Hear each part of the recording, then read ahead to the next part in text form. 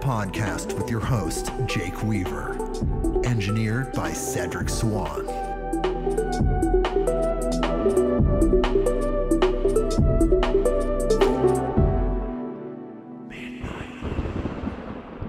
Hey everybody, we're back with another episode of Midnight on Earth. I'm your host, Jake Weaver, and we're here to give you more lights, more love, and more knowledge. I switch it up every time. I just want to keep it fresh. We're trying new things out. We're evolving. It's a really great thing.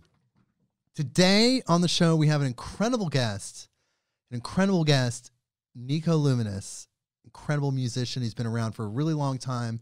We're going to talk about a bunch of really incredible things. But first, before we drop in with Mr. Nico Luminous, I need you all to do a few things for me. I need you to follow me on Instagram at midnight_on_earth. That's the address. Go there, find me, follow me. The more people that follow this podcast, the bigger it's going to get, the more all this incredible information is going to get out there to all you incredible people. So do that for me. Go to Spotify, follow me there, Apple Podcasts, wherever you listen to your podcasts. Please hit the button that connects you with me forever. And the most important thing, tell a friend, tell people you know that love podcasts, that love these type of conversations, this information, this really cool stuff. Tell those people to check us out. We're here waiting for them. We're waiting for you to do that for us. midnightonearth.com. Okay. So now that that's all out of the way, I'd like to introduce you to a very good friend of mine. His name is Mr. Nico Luminous. I'm going to read a bio that we have for him. Los Angeles-based artist and producer, Nico Luminous is a man on a musical mission. His styles range from psychedelic chill trap to melodic hip-hop and club bangers. His unique take on bass music and EDM has landed him performances at Coachella, Lightning in a Bottle, Shambhala Music Festival, and many more. His intelligently sampled melodies and thumpy bass lines capture dance floors in a sensual pulse that is simultaneously high energy and laid back. Glitchadelic soul womp is his signature flavor, and it's drenched in the sounds of Caribbean R&B and hip-hop. Hello, Nico. Thank you so much for joining us today. What up, buddy? How you doing? I'm doing very well. How was that bio? That was cultivated from a few places around the internet. Nice. No, sounds legit. Those are my flavors. Is there anything you want to add to that, or? No, I mean, that's it, man. It's like, I feel like I've been making music for so long. I just love trying out so many different things. So that works, man. Everything taps into the Caribbean vibes because I grew up loving reggae, hip hop, and then, the EDM thing came later. But that's kind of where when I started playing shows and doing bigger gigs, was more DJing, playing electronic. I would like to add though that you've also been a big part of the West Coast underground culture in general for close to 25 years at this point. You've been there with us, all of us that have been going to festivals, going to concerts, making that a part of our life, places like Burning Man. You've been there with us, hanging out for decades, and you've interacted with and inspired and enlightened so many people over that time. That's also a huge part of who you are. Yeah, just loving festivals, loving good people, loving that good energy. And then, the music is obviously a huge counterpart to all that. So yeah, well, we're going to how to get in the mix with my own sounds, right? Yeah, well, we're going to talk about the magic of music, how music affects people. We're going to tap into so many things. the philosophy of music, the spirituality behind music, all this epic stuff. But so we're going to Nice. break it all down, but we're going to start with you and your interest in music in general. At what point did you feel called to music in such a way that you were going to start learning how to perform? Man, if you ask my parents, I've been making music, banging on pots and pans with forks and spoons since I was, 7, 8 years old. So I've always just wanted to create music. It's always just been a part of like who I am. And I started performing at a pretty young age. I had my first band in like 6th grade. I was a drummer. It was a heavy metal band. We called ourselves Millennium.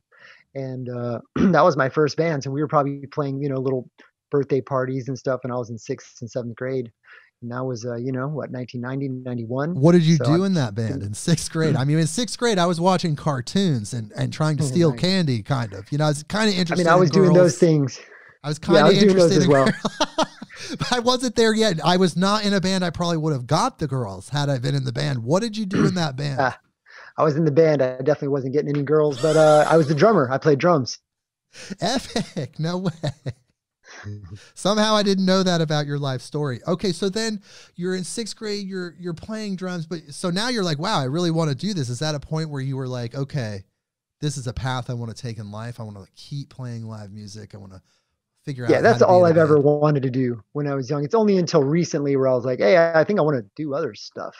But my whole life, that's all I've ever wanted to do, single focused on that. Okay. So then from, I guess let's just kind of parlay from 6th grade into your next stage of a band that was actually functional. What was that for you?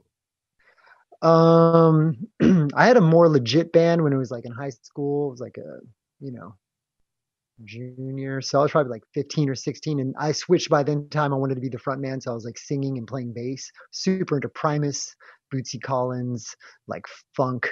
And that stuff was super psychedelic. I was always into like sounds that were trippier as opposed to sounds that were just a little more straightforward and mainstream. So yeah, that was like a few, it's funny because when you're 12 to you're 15, that's like this eternity of time. You look back on that now, it's like, oh, it was 3 years later or whatever. Yeah, it's like an ocean of life. You're just like, oh God, so much development. Well, we perceive time differently, I think, when we're younger. It could be a part, people say it's because of the ratio of how long we've lived to the amount of time. Exactly. But it's a bigger fraction of your life at that point. Sure, but it could also be something different as well, where literally when we're younger, we perceive time differently. We experience time differently. I don't know how that works, but I definitely can relate to that. 12 to 15. Yeah, it's like that Chance the Rapper song he said back when summers would last forever, and it's just like, Jesus, yeah, they would. I know. Yeah. Now it's like 5 minutes. You're like, wait, did summer just go by? Yeah. Oh man, it's amazing. So all that being said, yeah, I just transformed into like what I was. I always loved, like as a kid, I loved metal and heavy metal and stuff. That was just what had the most energy. I always loved hip hop. Like, I was young, so there was Run DMC. My cousins loved Big Daddy Kane, and I was like, oh, this is cool. But my surroundings were less, we were more like heavy metal kids. Those are the kids that were on my block listening to heavy metal, the older kids. So that's what I listened to, type of thing.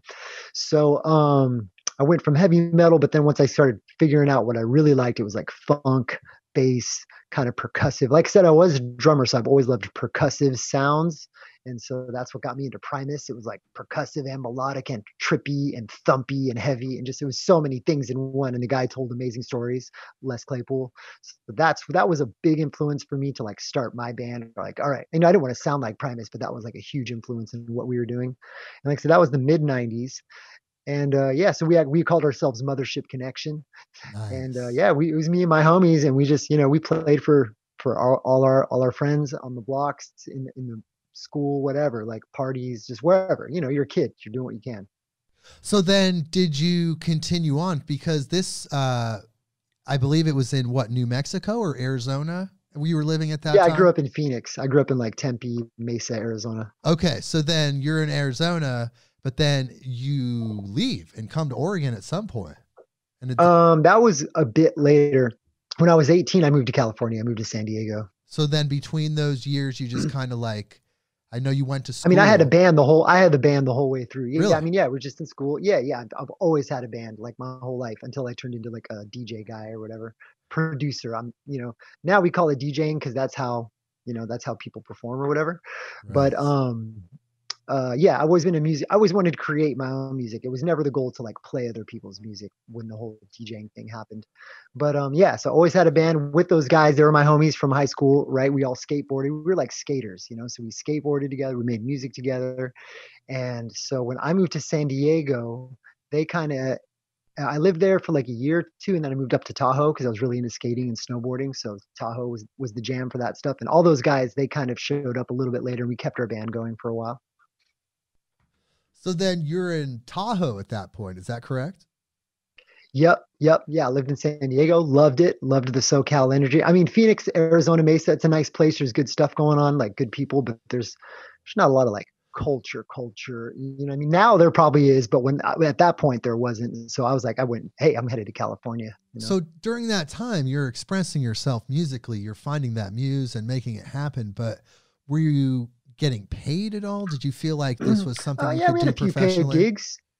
I mean, my goal was always just to be like at that young age, I want to be a rock star or whatever, especially in those days because it was such a big deal, right? Like a rock star was actually a rock star. So yeah, when you're young and you're programmed by the Matrix, watching music videos and all these kinds of things, that's what you want to do if you're into making music. So yeah, I was always doing that. We were getting paid gigs. We weren't like banking out, blowing up tours. It's not like we had management or anything like that to really take us to the next level, but we were homies, we enjoyed it. We all lived in a house together and made music and recorded, and it would be cool if some of those recordings showed up, but I think they were all on old ass PCs from the mid to late 90s. So those hard drives are long gone.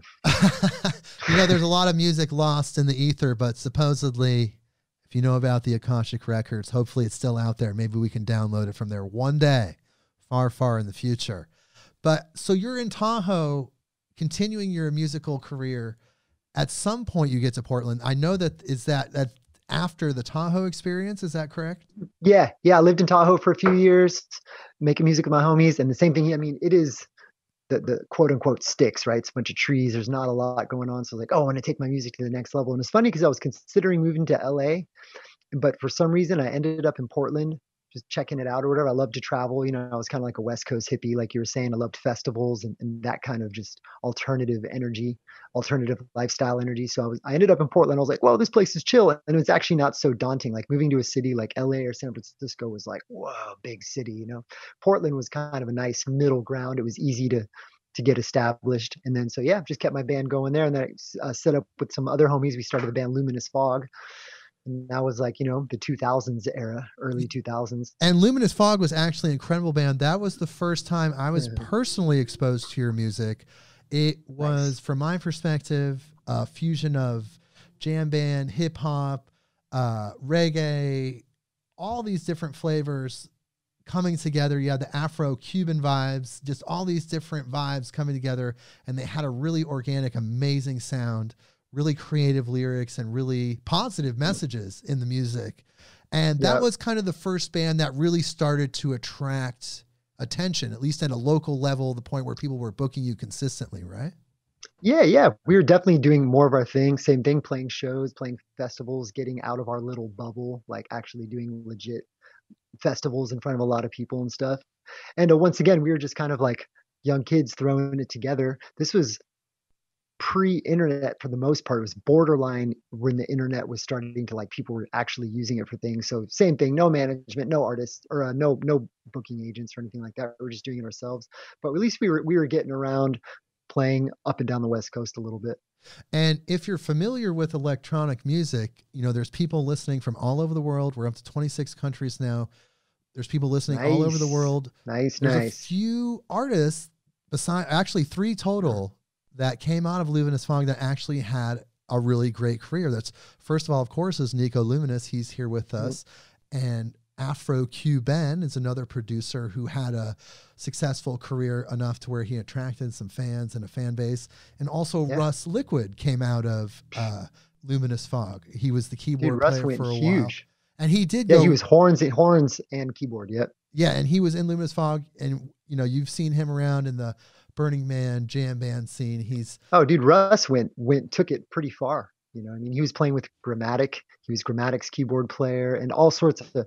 Russ was really good. He was a jazz musician, so I think he really understood not only music in an awesome way. He was super creative, did his own thing, but he understood like collaboration and networking with like larger artists, and he was able to leverage all of that skills, and he's like his, crazy ass awesome energy, and just leverage it into like getting, I think he got on some legit booking agent Yeah, I uh remember he was on Sound agencies. Tribe's Sector Nine's label for a while before. I don't know if that's still active, but he was on Yeah, that he for a was even while. playing with those guys on stage and stuff. So Yeah, he did have a career. So Luminous Fog was a cool, almost super group. And I did notice on eBay, I saw one of the very rare copies of your only release, the Luminous Fog release, that's going for $100. Hey, that's shut up. yeah. I don't know if it's selling. Really the value is dependent on the person selling it. But hey, Yeah, that's somebody's so taking a funny. chance. That's I epic. Hey, I still I have a love it. sealed copy somewhere.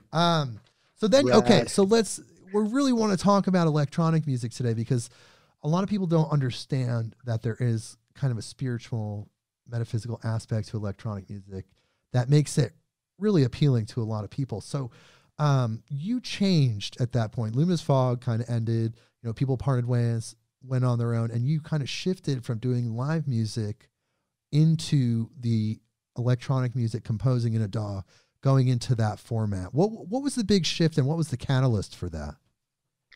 Um, yeah, there was a few things. I think playing festivals and playing shows and being like right there at the burgeoning brink of like electronic music, not being like this hardcore techno rave type situation, but like the West Coast producers, like Bass Nectar was an early one. Like I remember playing shows with Bass Nectar, and sure, we played and he played later on, and there was only like 40, 50 people out there. But the music he was playing, and the Glitch Mob too, they were in that mix too. And so this is when everything was just getting started. Of course, they were a much bigger deal than us, but I'm just saying we were like playing earlier on the stages and it was still small gigs. And just like, whoa, I like this music. Because what I found was the music was like hip hop and reggae, but it was like electronic sounds. It wasn't like super fast techno. It was like slowed down tempo with drums, bass lines. It had like hip hop samples, and it's like, oh, this is rad.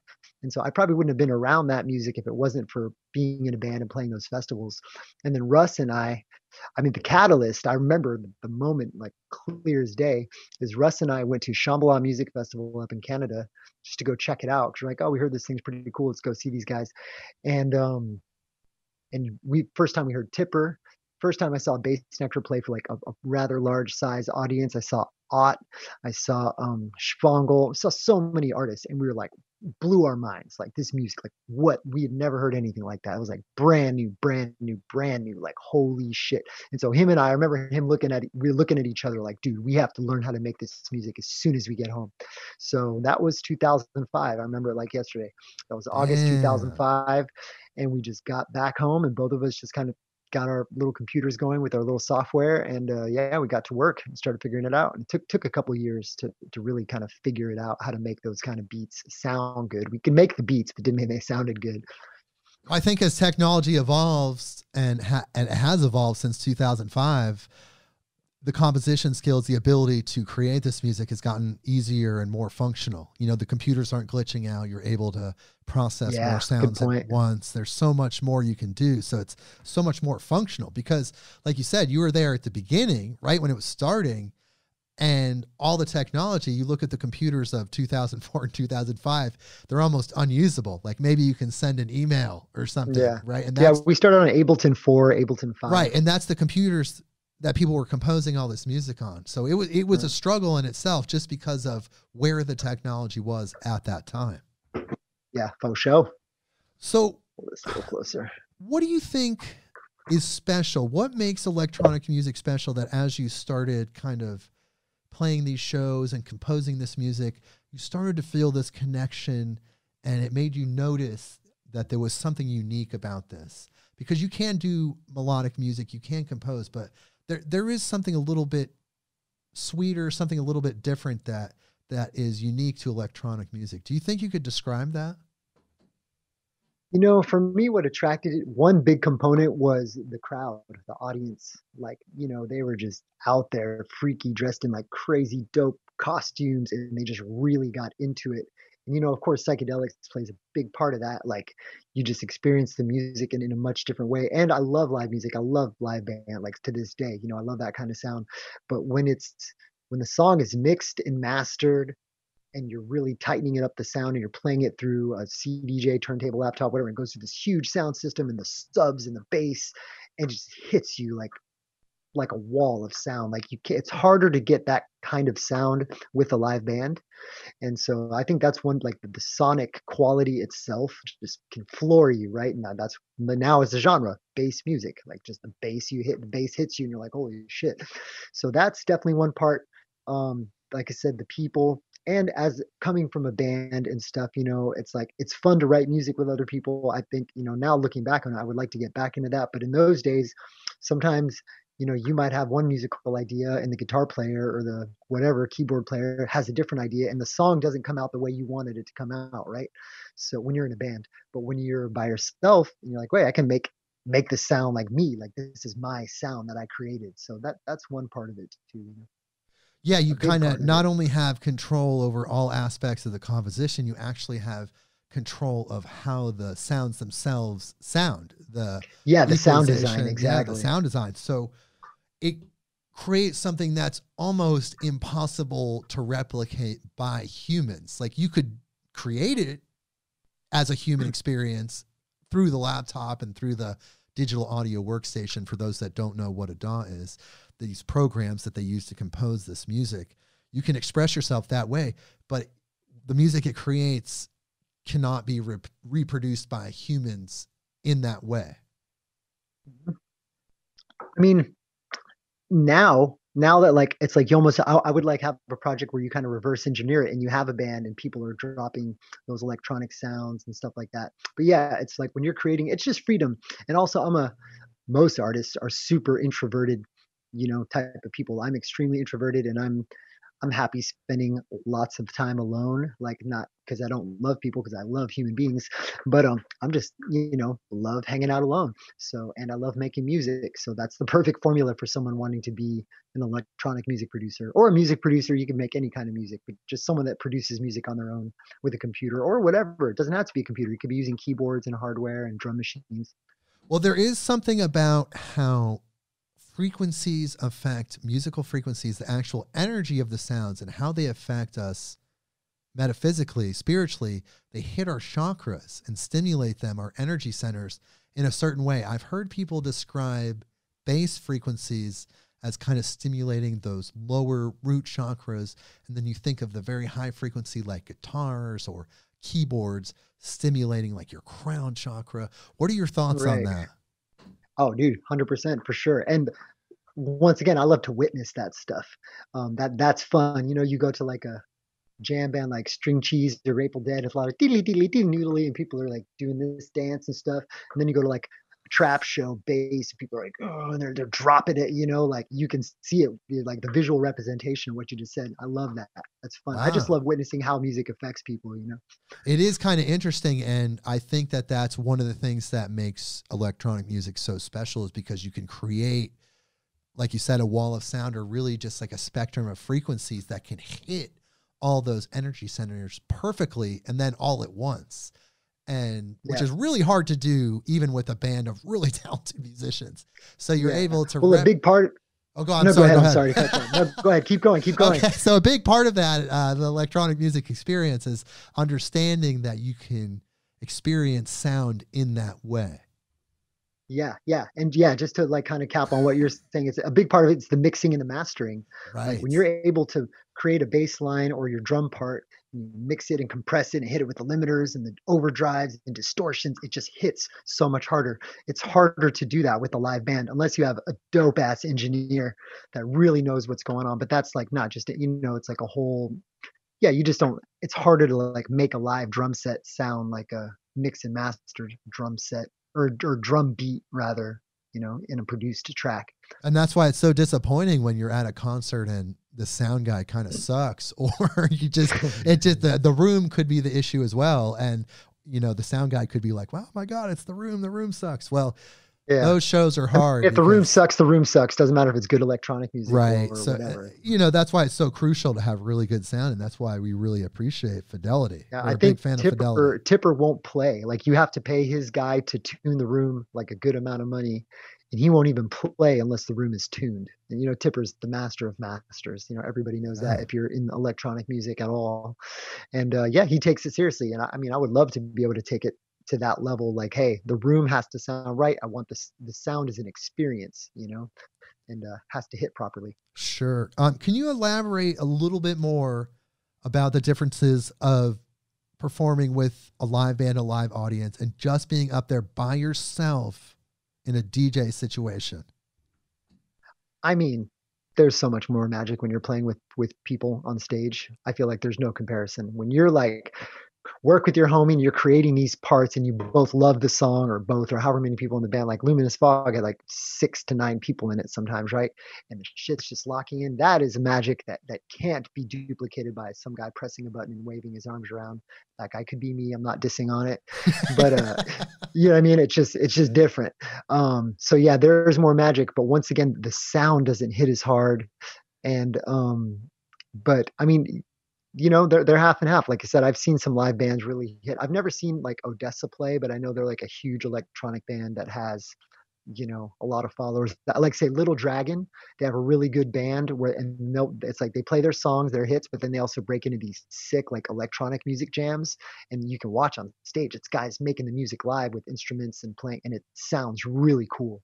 And there's more magic that comes because I feel like humans were all this like magnetic spiritual frequency, right? And then when you harmonize with another human, you're like locking in on the beats or on whatever.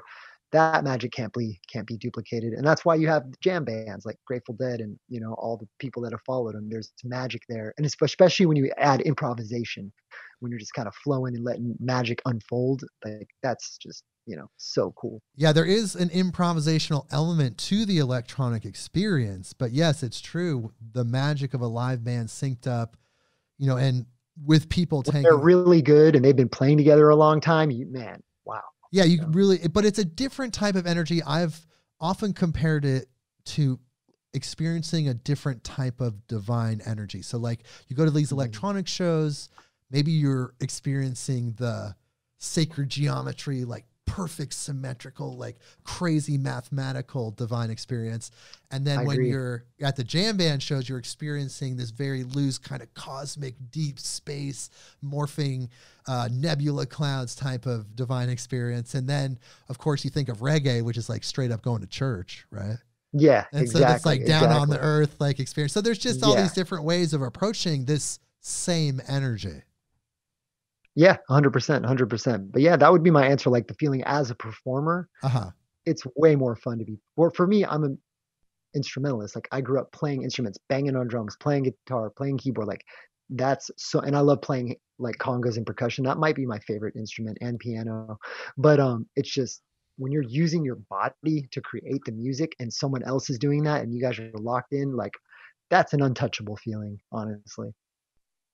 As far as being on stage and crushing it in that zone. Yeah, for sure. Well, let's segue into something we discussed on the last episode with Josh Z. Hernandez of Yeah. Section Z Records and Zion Management. We talked about artists that tapped into the shamanic understanding of performing on a stage. So when you have people together, especially people that are on psychedelic drugs, and you start stacking them up, there's like 1,000, 5,000, 10,000, and they're all Yeah. focused on this one point. And especially in electronic music, when it's actually, in most cases, one person, Mm-hmm. they become this shamanic guide, and that music that they're playing is taking them on this journey. Their set Yeah. is that journey. And, obviously jam bands play for 3 hours, sometimes even longer, and that's part of the experience.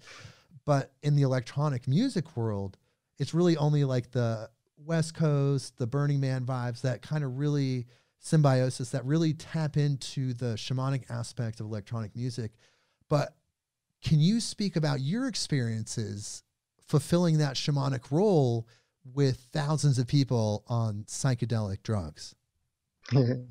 I've definitely been in that position, played for huge crowds, and exactly what you said, everyone's focused. And I mean, yeah, on the flip side of what I said, I love playing, like something about playing with people, playing instruments. But yeah, when you spend all this time creating the track, especially when I mean, I know myself and a lot of producers in my community, they put a lot of intention into their music. They're not just like, oh, I'm gonna make a banger for people to bang to. Like that's one aspect of it. But yeah, I want I'm thinking of it on a cellular level of frequencies and all this stuff that you're talking about. And so that's important to me, even if it's like some crazy trap music or whatever. So that's an amazing feeling, just to like really put so much time into a track. And then, like I said, you press that button and everyone loses their shit. That's a fucking awesome feeling too. I mean, you can't, that's a special feeling in itself. Like on the shamanic aspect that you're talking about, it's I mean, I guess that is sort of a thing. Like everyone's on their own journey. They're listening to this music and you are the one guiding them along. And yeah, that's a cool feeling. It's a lot of, I mean, I'm honored and blessed to like get that responsibility. The last show I played right before this whole COVID shutdown was a nice headlining set at Envision Festival. Shout out to Envision. Man, I love those guys so much, and girls, all the good people who put on Envision and work to make it happen. Yeah. Thank you. Man, that was great. And I played, kind of an earthy, slower tempo set. I played some more mid-tempo bangers in there for sure, but that was my intention. I just felt like I just wanted to ground out and some heavy, slow bass. That was my intention for that one. So, and it felt good for sure. Do you think producers that are producing now need to embrace this perspective more and realize that these people are on substances that are opening them up in a spiritual way, and kind of try to create music that fulfills that shamanic guidance role? I mean, people are just going to create what they create. Yeah, I think intention is good. I've definitely been in the crowd and like been in that moment where some, big famous producer is like up there and he's just dropping super negative energy. Like the music has a lot of super negative energy in it. Really? Like, dude, you're booked at like a hippie festival or whatever, like Symbiosis. I'm not going to say what year or what artist, but I was like, just couldn't believe all the gnarly, like negative lyrical imagery that was coming out. It was like the peak of those festivals, like you said, like certain ones like Symbiosis or Lightning in a Bottle, like those people, I feel like that crowd wants positive energy. It doesn't have to be like super corny, cheesy, like extra happy, but you know what I mean? And it has to have some good energy in it. And so I've been there when I felt like that artist was blowing it, or maybe they flew in that artist from the other side of the world or far away and they have no idea about that community, like what, and I've just been like, wow, oops. Yeah, I have also been to shows. That's a bummer, like and had to leave. Yeah, and I heard other people. Yeah, I've heard other people like, oh my God, that artist, well, he was supposed to be like this big famous artist and kind of blew it. And I was like, yeah, I was feeling you on that. Like, definitely had those conversations and experiences. And I'm not trying to knock anybody. It's just, it happens sometimes. No, it's something that you have to be aware of if you're a performer and you're coming into these energy fields where people are wanting to resonate with love. They're not taking these substances to go down a dark hole into hell. Like they're taking these substances to open up and express love and feel divinity, whatever that is. We always say it's the great mystery. Like, so they don't want to hear intensely, gratifying sexual gratification, demeaning lyrics, violence, the misogynistic, like it's just God. Like, dude, this ain't the place for that. No, and that's and then in a way is Earth a place for that, because when we're in our psychedelic state, it's almost like that's our most truest state. So it's almost like makes you wonder if there should even be a we place could go. For that.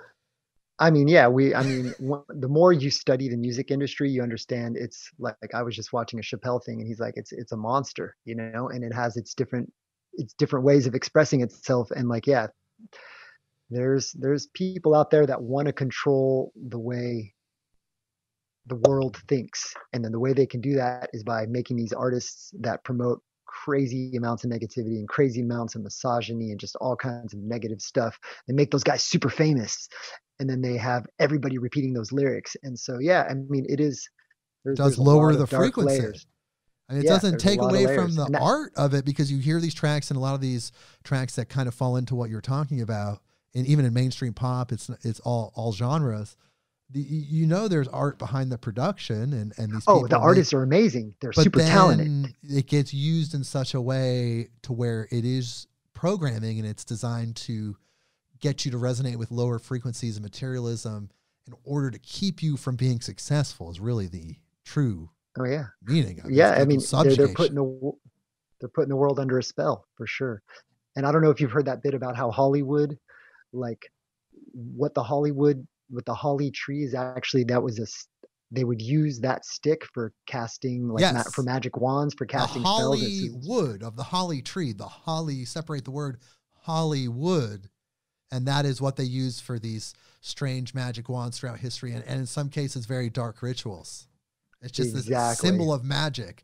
There's so much more going on than what what most people are aware of. It's a very limited bandwidth of what people are actually perceiving. And then what's really happening is like, whoa, it's like, you know, a whole other experience. But, you know, even in this time of COVID, you know, you haven't really been out there. Obviously, you've probably done a couple virtual shows, but no real shows because everybody's been kind of shut down. So it's been a really interesting time, but you have been a force. And like I said, down in the trenches with us, living with us, being a huge part of the West Coast and even Colorado, East Coast, international festival scene for over 25 years. So from your perspective, what has changed in the festival world? What are some of the indicators of evolution? What's really different from then to now? I mean, there's just more festivals, right? There's just more. It's kind of like anything in life. Like there's more stuff right now. There's more artists. There's more rappers. There's more DJs. There's more of everything. So there's more festivals too. So I feel like you do have some smaller startup festivals like keeping it super rad and like their intentions like, oh, I want to make this great party and good vibes and blah, blah, blah, blah. And then there's other festivals that kind of get to the next level, just like an artist, right? You start getting more famous or more clout or whatever, and then maybe you get bought out by some big company, Live Nation or Golden Voice or something. And then you kind of got to play by those rules. So it doesn't matter if you're a festival or an artist.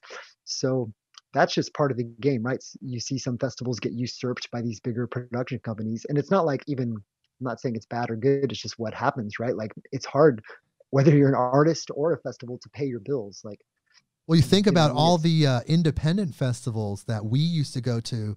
Personally, I didn't even know you back then, but I know that we went to those same festivals and they were all independently managed, independently promoted. And the most successful ones were bought out, and the ones that couldn't compete are now gone. Well, a lot of it's like you're at the festival, right? You're looking at all this, like, oh my God, this is amazing. This is all this huge epic shit. But you don't realize maybe the person putting on the festival or persons putting on the festival is like losing their ass, losing tens of thousands of dollars, $100,000, putting on this festival in hopes of either breaking even, making a small profit. It's the same with the artists. You might look at this artist, they're up there DJing, crushing it for thousands of people, and then they're still having trouble paying their bills or whatever. So it's just difficult to make the ends meet. I'm not saying it's kind of like a winner take all. And then you have those few artists or festivals that are just cleaning house and they're doing well. But I don't know how I got on that. I'm just saying how things change. How things change. It's just like you things see grow and evolve, and so then when those things kind of go bigger, then you see some new upstarts, right? It's kind of like some DJ. You see some DJ get big, blah blah blah, and then there's some like new guy, younger guy that's like dope and making that rad music, and everyone's like changed their focus to that, and then the bigger guy has his broader audience. And that's just kind of how life goes, you know. Festivals and music are just a part of life. And so you see that happen with all kinds of things. And it seems like it has infiltrated mainstream culture, because when we first started going to festivals all those years ago, I started going to festivals right around the same time as Nico did. They were very fringe. Like it was not very public. You had these festivals, they were like, wow, you're going to that thing way out there. Like what? You're going to camp for 3 days. Yeah. And it was very like, I didn't realize you were following the Grateful Dead. You know, it's like, it's really how people perceived it. And now it's very mainstream. These festivals like Coachella and all Bonnaroo has now got bought out and by Live Nation. And you have these huge festivals. You think of Electric Daisy Carnival and all those huge festivals, and it's so mainstream. It's so part of popular culture. But let me tell you, people, it was not always like this. And we got to see that growth and we got to see that development over time.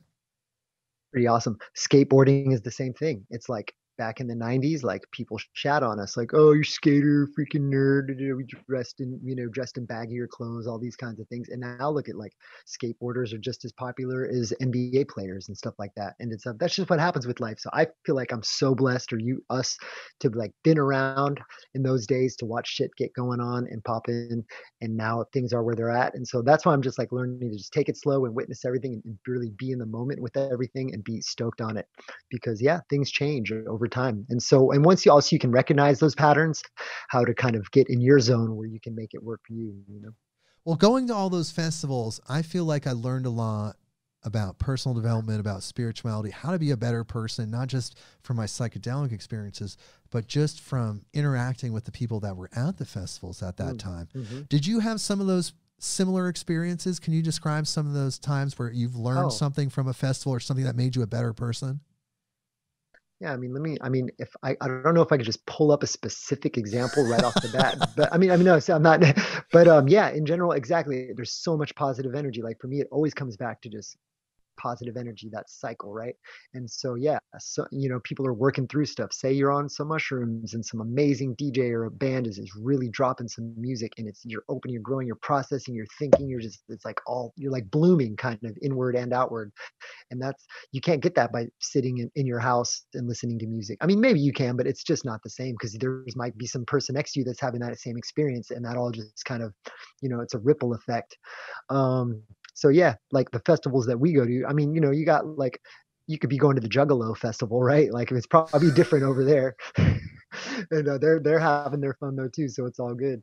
But Yeah, I haven't been. But they're also bonding as a family. I mean, they're like, oh, Juggalo family. So there's something about being, when you're all there, because you're there for the music. Most people, 90% of the people, 80% are there for the music. The rest are there for the party or for some drugs or whatever. Maybe they want to meet somebody. But most of the people are there for the music, and that unites people. Music unites people. We all know that. Doesn't matter what year it is. Music brings people together. And when people come together, yeah, positive things can definitely happen. Yeah, that's kind of the purpose of these festivals. A lot of these festivals that we went to and still go to, and once life restarts after this COVID thing is kind of mitigated, then we'll be back. And they have personal development speakers, a lot of workshops.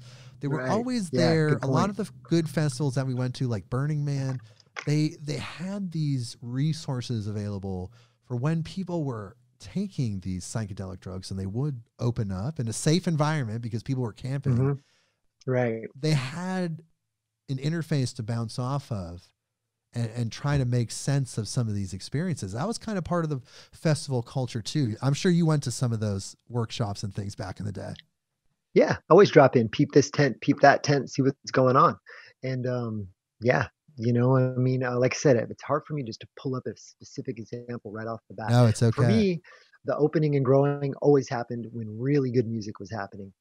And that's always an inward experience. But then, like I said, you look over, the other person's got a big ass smile on their face too. They're opening, they're growing. And then afterward, you're talking about, oh, so-and-so set was so sick. Like, and it's just positive energy for sure. So you're deeply rooted in the music business. What are some of the feelings about when things might open back up from an industry standpoint? Have you heard anything about what some of the trends might be as far as when they feel like things could be safe again? Or is it really just kind of all up in the air because of COVID? I mean, man, I couldn't give you any like legitimate information on that kind of stuff because I'm just a civilian down here. But yeah, I've been seeing some posts. Oh, live music might come back in fall of 2021, and someone just said on the Burning Man website, just someone yesterday mentioned, oh, it said the man burns in 200 whatever days. Like, oh shit.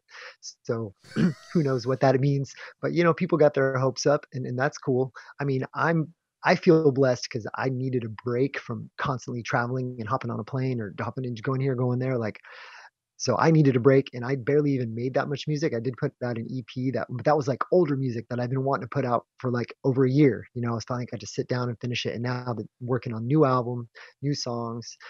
And so I'm just happy to like not be traveling, not be going everywhere, and just kind of be grounded. I'm a Taurus, and they say Tauruses are homebodies and earthy. And so for me, it's just all about grounding, and yeah, so you've got to take a break. You've got to hang out and create more music. There's so many musicians right now that have this huge output because they're home for the first time in potentially decades, depending on where they're at in their career. And they're just making music. So it sounds like that's what you're doing as well. And it is interesting to try to find the good in this situation. So you're saying for you as a musician, the good is being able to be at home and nestle in because it's your natural state and really dig into making music again.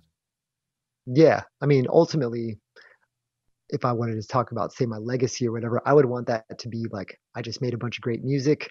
200, 300 years later, you can like check out my music. Like, oh, this was rad. This guy lived this time. Like you look at Rembrandt or Van Gogh, right? Those guys are long gone, but we're still admiring their paintings.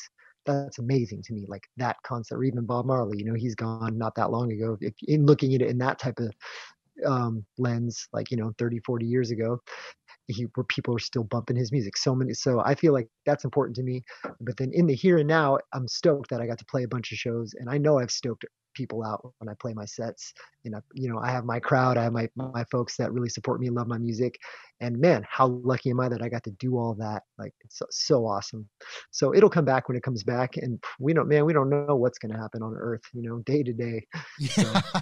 Yeah, it's actually true. You never know. Tomorrow we could be dust. Tomorrow we could be heaven. Who the hell knows? It's all up in the air. But do you think you're going to be doing more virtual shows? Are you going to try to make more of a online presence doing these live stream concerts at all? Or what's your take on that? I played one live stream and it was super fun, but for me, it felt like I was just DJing. I mean, I would even play if I'm playing my own music, I'm DJing my music, right? I want to be performing, playing instruments, and dropping beats in that format. I call it dropping beats because I create these beats and I drop them like DJing. Just saying, mixing a bunch of other people's music together, and I'll play other people's music. Like I kind of mix it up, but I want to have a live show where I'm dropping my beats, my bass. I love bass, heavy bass, and I'm playing instruments along with it. I would love to maybe have a collaborator that I play along with, or So I'm just more stoked on creating that music right now and really putting it in a format, and then I'll be playing some live shows, live stream shows or whatever. But I might do some live DJ sets. But for me, it's just like, you only have so much energy. So I'm trying to put my energy into creating something that I'm just really excited about. Yeah, it seems like people need it though. They're missing you out there. They're remembering you all those years they saw you, and they just want to see you one more time. Yeah. Oh, I mean, I'm looking forward to it. And yeah, I know some cats, it's not like all about the money or whatever, but I know some cats that are doing their live streams and they stick to a schedule, and they're pulling in some money on that. And Nice. that's awesome. I'm glad to hear that. Yeah, they're generating revenue and taking care of their lives as they should. Yeah, and doing what you love, Nice. I get excited by so many things. So I'm like working on different business ventures, different music stuff. Like I'm helping other artists produce their albums, and you know, it's good to focus on one thing, but then sometimes it's good to like do other stuff, because then that kind of adds back to that one thing that you're trying to do. Well, yeah, sure. Well, let's just elaborate on that. Speaking about doing what you love, tell me about some of the upcoming music projects you have and other things that are coming soon from Nico Luminous. I am dropping a single. I was trying to actually get it uploaded this week because I wanted to drop it by the inauguration. That was my goal. Not a political song, but it kind of ties into just, all the absurdity Unity of life is right it, now. Is it a theme of unity? Hopefully it's a theme of unity. I want Yeah, people to yeah, come of course. together. Everything. Yeah, yeah. It's like I said, it's not like it's just kind of just playing on the absurdity of life right now. All this funny stuff we see on the news and all the different programming we're being subjected to, psychological programming. Yeah, what's up with that? Let's talk about that for a second. So what is some of the programming we're being exposed to? Like, how are we being programmed right now from your perspective? Yeah. Well, I mean, man, it's like, I feel like it's so self-evident. It's so obvious. But there's so much going on, and we just don't know what we're being told, right? We just know what they're telling us. And then so it's like for me, it's about using critical thinking and common sense. Like, I'm not a scientist, so I just don't even want to speak on anything and sound like an idiot. Like a lot of people think they're scientists, and they're not, and they're just making all these crazy posts like they think they know everything. And so I don't want to be one of those people. So what I'm getting at is this psychological programming. You see it through the TV, you see it through, online now, and it's just a lot. It's just a lot of programming coming at us every which way. And as we were talking about before, the mainstream, I just call it the matrix, right? The mainstream matrix. Doesn't matter if it's Fox or CNN, they all want us to think what they want us to think. It's like, why don't we just stop and just think about, like, how am I going to improve myself? Like, for me, it's more about deprogramming, like, because all that stuff at a young age, we're just being bombarded with it. Even now, it's even more because it's coming from all angles and everyone's holding a phone all the time. But before it just used to come through your TV, and then you're a kid, right? You shut your TV off and you go ride your bike. Like it's just like, it's not like that anymore. So for me, right? So for me, it's about deprogramming, meditation. My favorite thing in life right now is just going out and skateboarding, getting out in the sun, skating, pushing myself physically and mentally. I'm 42 years old and I'm skating like so much. I'm actually not skating like as much as I used to when I was a kid, but I'm skating better because I'm focusing my mind. It's awesome. Feels amazing. And so I guess that's what I'm getting at. It's like when you can focus your mind on like an outcome and then achieve that outcome, that's so much better than like feeling like, oh, I'm so educated because I watched this, content that someone made me want to think like. So it's very true. And it seems like the media is, no matter what side of the fence you're on, spiritually, politically, it seems like the media is dividing us and really inciting this anger against us as brothers and sisters of the human race. Yeah. And we just really need to focus on what unifies us and what makes us come together versus all of our divisions. I've personally made efforts to really help people understand that even though they're angry, they shouldn't be expressing these hateful things online and various things that they're doing, because I see so much of it from many people.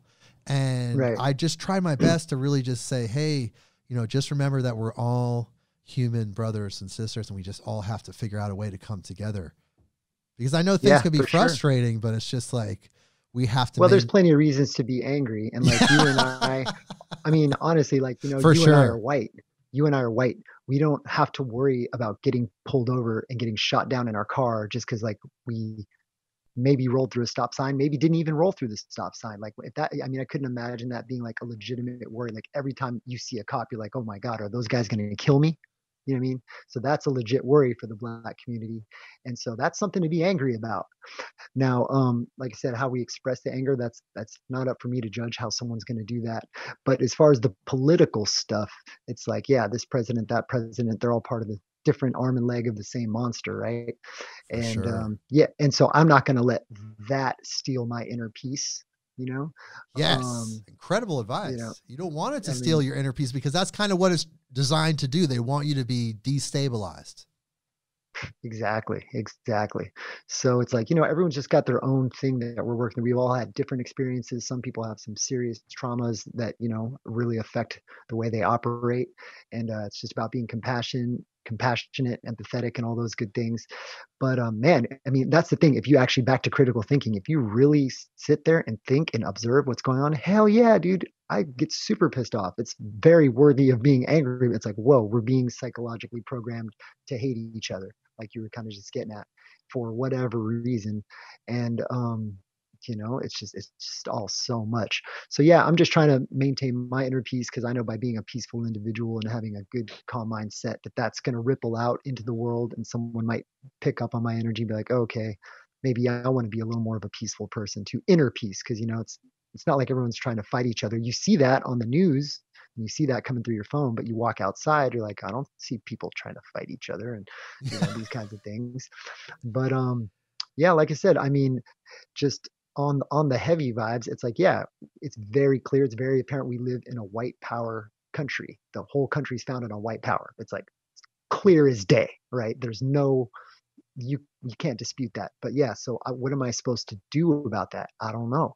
Like I just have to remain peaceful on the inside and to pray. And if, I don't know if I'm called to do something more, like I'll listen to the calling, I'll heed the calling. But right now I'm just trying to like stay calm, stay neutral, and just put out good energy for people to tap into. For sure. I constantly try to remind people that, always remember we're light beings in a physical body, and truly our truest self is that light being, that light body. That's the human. We're in 100%. These vehicles. These vehicles are different. They've always been different, but we've designed these concepts of race and how we categorize people through history. It's always been different. It's never actually been the same. At some point in our history of humanity, we were just humans loving each other on earth, and we were just so in love with each other. And that's really what we got to get back to. We respect each other. We respect each other's cultures, all our differences. Doesn't matter who you are. You just got to remember that inside of everyone is that wonderful spark, that light, that divinity, that godness. That's what unites us and makes us one. Yeah, for sure. I mean, we all want to, yeah, I mean, there's so many aspects like of just like what's going on. Yeah, it's a lot of scarcity. People are afraid, so they want to like fight and hurt other people because they feel like what they have is being taken. And some people's stuff is actually being taken. You look at like the indigenous people in the Amazon, like their stuff's being taken, and they are doing what you just said, but they're still getting fucked over. You know what I mean? Yes, that's not okay. We do That's need a worth getting consciousness angry shift. about. There does Yeah, have yeah. to be, and people, anger doesn't have to be a negative energy. You know, anger Yeah. can stimulate change in a way that makes us a Exactly. better There you world. go. There's there you nothing go. wrong with anger. So you're hearing Nico say, yes, you got to get angry. Of course we have to get angry. I'm not saying you have to get angry. I'm just saying it naturally happens when you think, Yes. oh, there's this beautiful tribe of people that's living in the Amazon that haven't changed anything for thousands, hundreds of thousands of years, and they're just getting fucked over. You know, like it angers me, but I'm not like, what am I supposed to, I don't know. If there's Right. something I can do, yeah, you can donate to stuff. That's great. But like, like what can I actually do? But I can like pray, what I you can get in said, the zone. though, is like you maintain a certain frequency, you maintain a certain vibration, and that creates a ripple effect. And then hopefully that aids in changing the frequency, the entire spectrum of energy, all that water, all those people, that ripple, whatever sure. that's connecting with. Hopefully that's what we Yeah. can do, I guess, to answer your question. I guess that's what we can do. Or one thing. That's like, well, that's all I can really do. Like getting angry online and attacking people and those kinds of things. Like that's not fixing anything.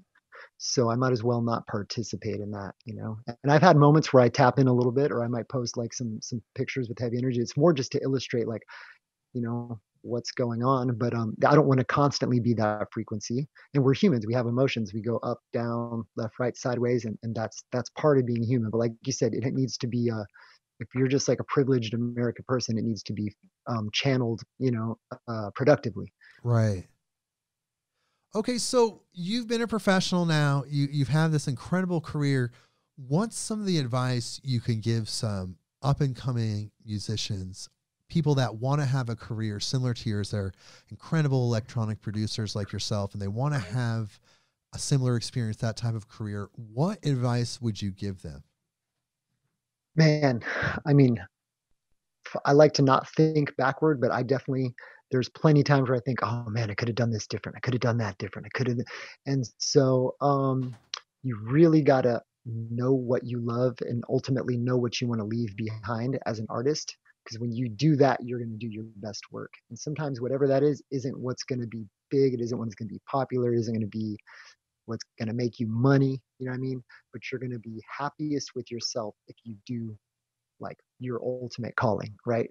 And so I feel like I started making electronic, coming back to the full band thing. You know, I wanted to sing, rock lyrics. I love writing lyrics. I love to rap. I love just beatboxing. I love that organic energy. And so I did get a bit disconnected from all that, being a DJ and DJing and all that kind of stuff. And I'm saying that's bad. So if I look back, like, oh man, I wish I would have been doing more of that along with it, like in parallel or something. And so what I'm saying is for that on the advice tip is just like, make sure you're doing exactly what you love and don't get distracted by like what you think is going to help you, you know, get on or whatever. And sometimes, you know, it's just hard, man. It's a crap shoot, but I did have a lot of good success. And, when I was doing my bass music, like just only bass music. I mean, just focused on that one thing. So that being said, if you can focus on just doing one thing, the more you can focus on less things, you're going to be more successful. As soon as you start doing more things, you're going to be less successful at those things, whatever they may be. So yeah, just like figure out what you really are stoked on doing, what you really want to leave behind and focus on that and get to work. Like don't get distracted. Don't let people throw you off your vibe. Kind of what we were back to what we were saying a second ago. And you know, just stay locked in. The more you can lock in and focus, the more success. And success could be just whatever outcome you're looking for. You know, it doesn't have to be I got booked, I got money, it's streams, whatever success looks like to you. You have to first determine that and then just lock in, you know. Yeah, so you really have to just focus on what you're saying, like focus exactly on what you love and do that. Don't try to create things to appease other people. You know, if people trying to tell you, oh, you're going to be successful if you do it this way. If that's not the way that's your true destiny, the way that you want to do it, the way that you love doing it, then don't worry about all that. Just focus on what you love, do it exactly the way you want to do it, and you will succeed. The success will be attracted to you because you're living your most true experience. You're being absolutely truthful about what you're doing, and then the byproduct will be the success you're looking for. Yeah, you're going to feel the best about your work. When you feel good about your work, like that is such a good feeling. When you don't like your work, like it's such a crappy feeling. I would honestly, like, as far as like, oh, I want to, you know, these kind of DJs make more money or whatever. If you go make that kind of music and you're not super into it, you're going to be unhappy and you're going to be like disappointed in how you spent your energy. I would honestly rather, me personally, I'm not telling other people to, I'd rather work a job and then come home and make the exact music I want to make than spend my lifetime making a bunch of music that I don't even like and get rich. And I know that sounds weird, but when it pulls from like your soul sucker, you know, there's a word for it. You're not going to be happy. You're going to be bummed on yourself. I'm not saying that's what I did, but sometimes that's kind of where I led, and, you know, I'd get back on track. And so, but now on the nuts and bolts of like, you know, what advice would I give? Whatever you're doing, you got to do more of it. If you dropped 5 songs, you got to drop 50 songs. If you drop 10 songs, you should be dropping 100 songs. And that comes from focus. And so your stuff might suck, like at the beginning. Everybody's stuff. So I love that video of Kanye talking about like, my beats sucked at first, you know, and then however many years later, everyone on the whole industry wanted to buy his beats. They were the best beats in the game, but at first they suck. You just have to really stick to it. And high output, high volume will lead to your craft being refined. You're not just going to make the best shit like the first time. You might have to drop 10 albums, 20, whatever it takes, but you have to do things in volume. Like, people think they're going to make that one hit. And every once in a while you find an artist that gets lucky and they make that one hit. Maybe they're extremely talented, maybe certain circumstances. Luck is a part of it. You know, sometimes people get lucky and that's great. But if you make 100 songs, 200 songs, you're going to get good. You know, so high volume is a part of it for sure. Right. And would you say another aspect of that would be to not worry about it being absolutely perfect? Like, it's never going to be absolutely perfect. So you just have to release the track, because there's so many incredible producers that really fixate on making it absolutely perfect. And in some cases, they're sitting on tracks for like years, waiting for it to be absolutely perfect, not realizing it's never going to be absolutely perfect. So just release it. What are your thoughts about that? I'm one of those guys. I got a bunch of tracks on my hard drive. Like, man, what if this song's been here for 4 years on my hard drive. What if I would just put that out without overthinking it and overjudging myself and the insecurities of like, oh, what if my audience doesn't like this and all that kind of stuff. Like, just got to figure out how to get over yourself and just put it out and realize it's bigger than you. You know, that's definitely a big part of it for sure. Yes, I mean, that goes along with the volume, because sure, you can make incredible tracks. It does take time to really dial it in. It's not like you can really... Yeah, it's a balance. You got to balance it out from like, it's going to be perfect to like, yo, just screw it, just put it out. And you just find that middle ground, like it's good enough. But then you don't be like, oh, it's good enough. You know, it's really just finding your balance and striking your balance. But this is the one thing. You don't get better when you're making the track. You get better when the track is on Spotify and you're listening back to it. That's when the progress happens, because you get that like feedback loop. You're like listening to it. You're like, oh shit, I can make a way better track than this. But if it's just sitting on your hard drive, the loop doesn't get completed. You know what I mean? So it's like, drop that track on Spotify. Just keep dropping them, and you're going to get better with every one, as opposed to just, oh, I have 10 tracks and they're all pretty good. Like, that's not what advances you to that next level. Right. And then when you're dropping these tracks, to think about it from the business aspect, when you're dropping these tracks, hey, they're generating revenue for you, even if it's just a little bit. Like, you keep putting these tracks out, they're on Spotify, they're at these places that pay commission and things, you know, for streams. You're going to make money. So that is kind of not the goal. The money is never the goal. The goal is to have a successful music career, but you have to understand that money is a part of it. So if you're sitting on these epic tracks that are going to attract people to buy them, what's the point of them being on a hard drive when they should be out there? You know, that's something to think about. I know some artists, like major label artists, that, you know, he's like, oh, my biggest hit was a track I didn't even like, but you know, and so like that was his biggest song ever. So some famous rapper guy, and that was his most famous song. He didn't even like that song very much. So you don't know what the market is going to respond to. You don't know what people are going to connect with, and you definitely don't know unless you put it out. You know. Right. And that's really interesting because that correlates with what Josh Hernandez said last episode. He said the exact same thing. He's a professional manager. He's out with hundreds of artists, and he literally had the exact same advice as you did. It's really interesting. Nice. Just put out the music, high output, get it out there to people. What about some of the business stuff? We did kind of just touch on that. What are some of the business things that newer artists or just artists in general, especially in this digital world, what are some of the things that they should look out for? Some pitfalls or things to avoid? If, right off the bat, it kind of comes back to what I said ago. Just don't get like distracted by the shiny object syndrome. Deep house producers get paid the most. Like if you love deep house, then hell yeah, go make some deep house. Or trap music is the most streamed on Spotify. Well, if you don't like trap, like why are you making music? Like, you know what I mean? Like that's a pitfall. That's for me the main pitfall, right? Now, when it comes to like say there was no COVID, say everything was just normal, and you're like out there playing shows and doing your thing, you got to watch out for the unhealthy lifestyle, like 100%. Like I don't drink. I'm not a drinker, but so that means I can enjoy a little bit of booze here. I think tequila is almost like a magical medicine, right? But if you overuse it, obviously it's bad. So when I DJ, I like a little shot of tequila, maybe two, because you're up there for an hour or two. You need the energy, kind of wakes you up, keeps you going. And so that's fine and dandy. I feel like there's nothing wrong with it. But if I'm doing that every single night, then it's a problem. You know what I mean? And then you need more, and your tolerance is going up, and you're drinking more tequila. And I've had little runs of that, but nothing like, I've never had like a major bout with drugs and alcohol or anything. I've always been pretty grounded. Thank the gods, thank God for that or whatever. But I've seen it happen to myself. Like, whoa, dude, you like drank hard liquor because you're on tour like every night for 6, 7, 8, 10, whatever day. Like that's not okay. Like you have liver, you have kidneys. You don't want to be doing that. Like, so definitely watch out for the unhealthy lifestyle of touring and getting crappy sleep, which is just part of touring. Most of the time, a lot of times you're playing the after hours show at 3 or 4 a.m. So that's all fine and dandy. But when it becomes a lifestyle, your health is going to degrade.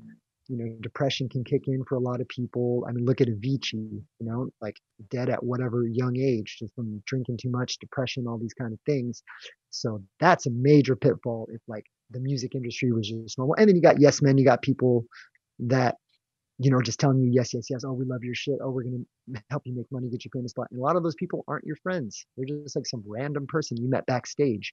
And so stick with your homies that you can, like people that got your back, that love you, that are in your corner, that have been in your corner.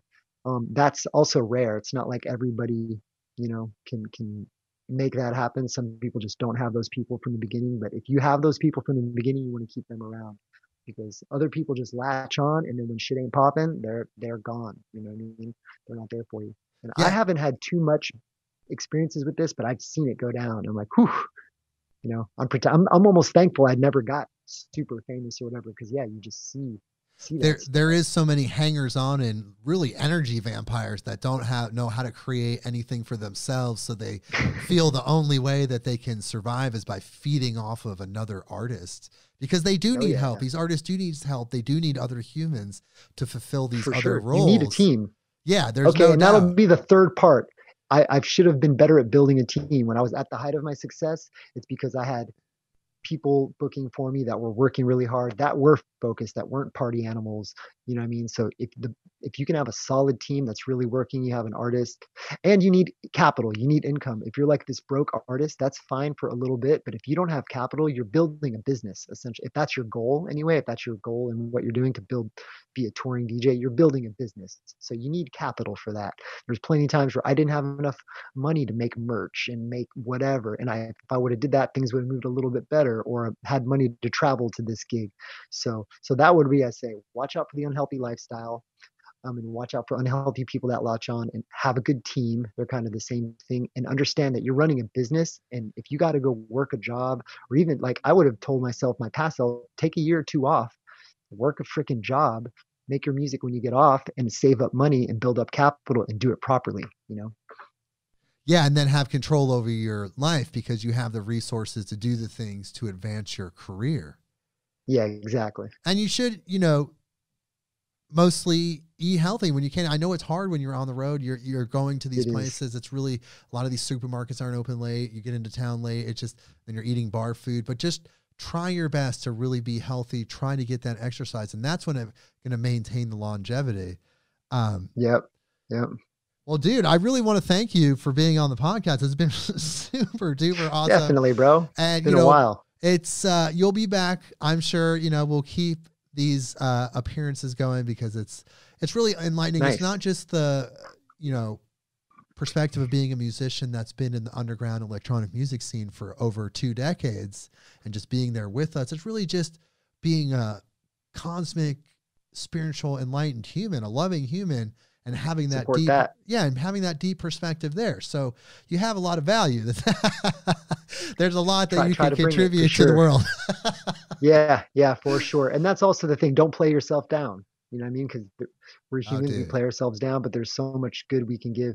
And when you focus on giving and you're focusing on contributing to other people's, like, whatever, happiness, success, well-being, health, that comes back to you, like, through the ethers of the universe. Don't worry about like, oh, I did this for this person and I need to get paid back. Like, sometimes, that's, it's a transaction, but most of the time, just the more you give out to the universe, it will come back and you'll feel better about yourself and you'll be a happier person when you're contributing.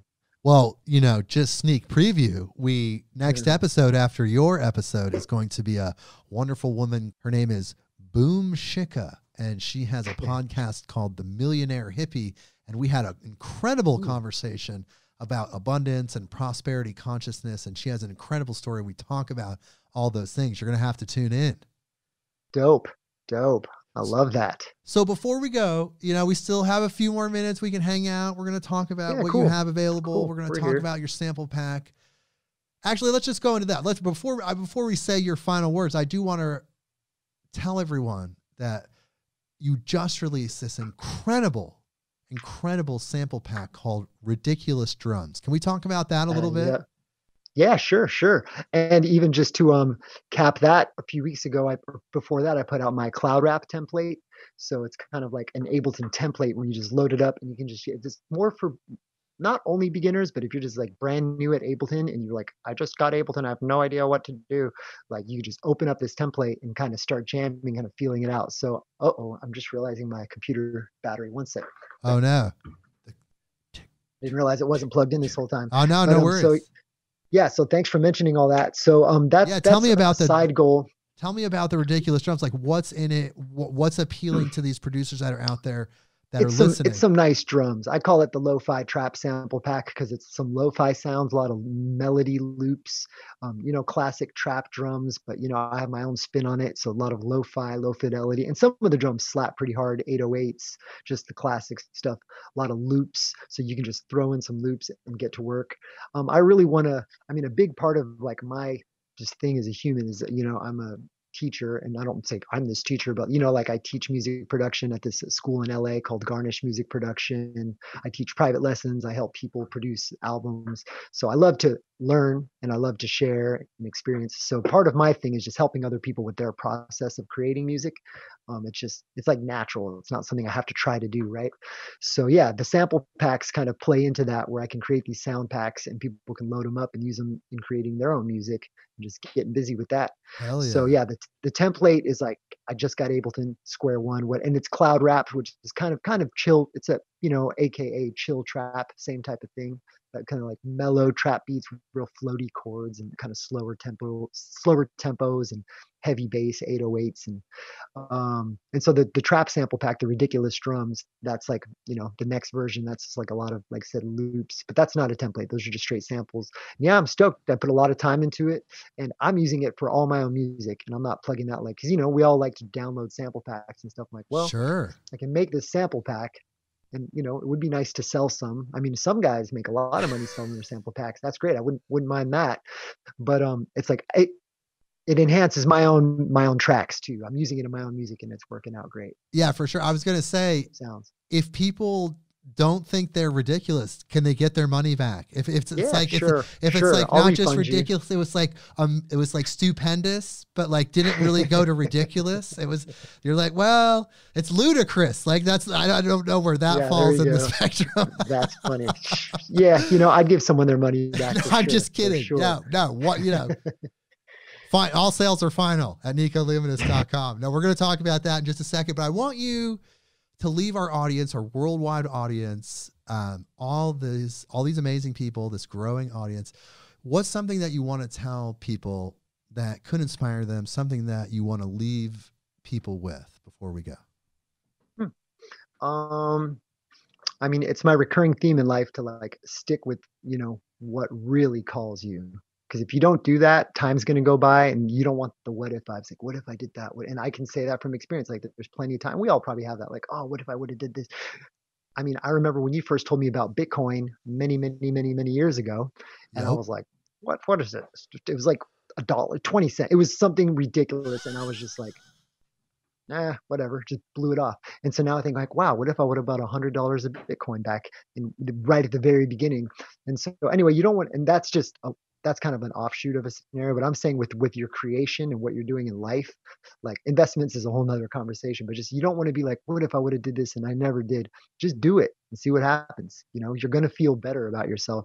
And so if you're like, oh, I don't have enough time, you probably have a lot more time than you realize, but you need to focus. You can get a lot done in 10 minutes. You know what I mean? If you focus, you can get a lot done in an hour or 2 hours if you really focus. One thing I'd like to do is regularly delete Instagram off my phone. I don't have Facebook on my phone at all. Like I've never had Facebook on my phone. Maybe in like the beginning 2008 or 9, but and I'm not saying I don't use my phone to get on my phone just as much as the next human. But if you just delete the app, guess what? You don't look at it 10 times a day. And then, put it on a few days later. Like I'll put Instagram on my phone like twice a week, 3 times a week, and then I'll take it off for a day or 2 or 3 days. So, and that just comes back to focus and maximizing your time. Like you can get back so much time if you focus. Don't let shit throw you off your center. We're humans. I'm not saying that that's not going to happen. But the more you can like stay locked in and get done what you want to do, you'll probably get more out of your life. If you can just focus on what you really want to accomplish and write shit down. I like to have like I don't even know if I have it. Here's an old one. Okay. I just do these like legal pads, and I can look at like Saturday, October 12th, 2019. I had to do so and so, and then I chop them over. So I like to track my progress, and that's a big deal. And then so now as the years go by, I can be like, oh, like I said, 2019, shit, that was almost 2 years ago, And so tracking your progress is a big deal, because when you write something down with an actual physical pen and paper and you write it down and then you're staring at it, when you cross it off, it feels so good, right? It's amazing. For me personally, it's an amazing feeling. So when that becomes a habit, then you start seeing progress, and you can look back on your old logs of progress and like, oh shit, I did that. And better than wondering like, oh, what if I would have did that random idea? Just write it down. And sometimes it's a crappy idea and you don't have to do it, but it's when you write it down and looking at it, you can, actually figure it out. Well, hell yeah, brother. That's an incredible thought to leave people with. I want people to focus on that. And if you want to know more about Nico Luminous, you want to know what he's about, he's an incredible dude. I love the guy to death. NicoLuminous.com, N-I-C-O. I'm going to spell it out for people. N-I-C-O. Nico. N-I-C-O. Luminous. The word luminous. Luminous.com. Yeah. And then Instagram's Nico_Luminous on Instagram. Right. And you have a shop there from Epic Gear. You have shirts. You have all this incredible stuff. Like you said, you have a sample pack that was just released. Ridiculous Drums, it's called. And the other one, all the music. Oh, the Cloud Rap template. I have a few on there. Yeah. And all the music, all your music's available for purchase and stream, of course. Just go on Spotify. You got an account. Yeah. Apple. Tidal, whatever you like. I know you love Tidal. Which is actually, go ahead. I just said I love Tidal because it pays the artists way more. Well, but unfortunately, that's the critical mass is not on Tidal. So there's a new kid in town, and it's Cubase. And Cubase actually pays like 8 times as much as Tidal. And it turns out Tidal hasn't actually been paying the bill, and they're about to go bankrupt. So everybody out there, I used to endorse Tidal, and because I love lossless music, I love fidelity. We talk about music and fidelity on this very podcast, actually. Now it's Q-Boss. They're from France, incredible company. Okay. The only company that's truly streaming lossless, and not only 16-bit lossless, they're the only company that streams true 24-bit lossless FLAC. So, and they pay their bills, unlike Tidal. Dope. Well, there you go. Yeah, don't stream my stuff on Tidal. Well, thank you so much, brother. I'm going to go ahead and hit the outro music. Please stay on the line. We're going to talk a little bit more. Everybody. Yeah, bro, that was fun. We'll see you next week.